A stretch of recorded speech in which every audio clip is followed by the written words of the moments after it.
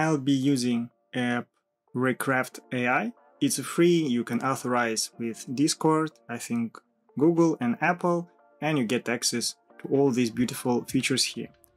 How it works, you can use a vector image like this and type your text here, pick the style of the vector because we need a vector here, and play with quality, complexity, or detail level. So, for example, I use fresh, minimalistic geometry, composition, balance, fresh, trendy. Let's add Kandinsky and hit Recraft.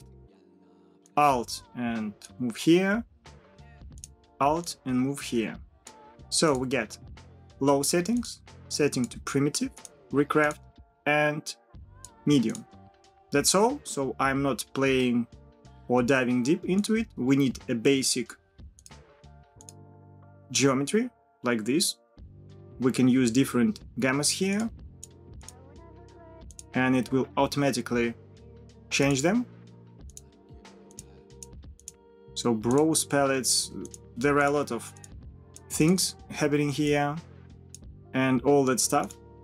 So I'm going back, you see, there are different of them.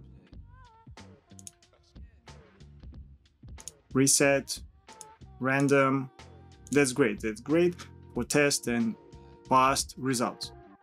Going to reset, and here my generation of different images, and I will pick this one because it generates a beautiful bird face here, and I would like to bring it directly into Cinema 4D.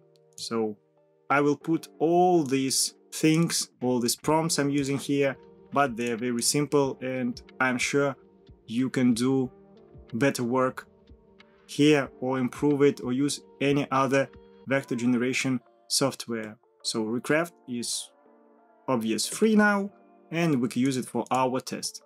So I selecting this imagery, export, and use SVG. So I don't need any other formats here because SVG is fully supported by Cinema 4D. Meet you there.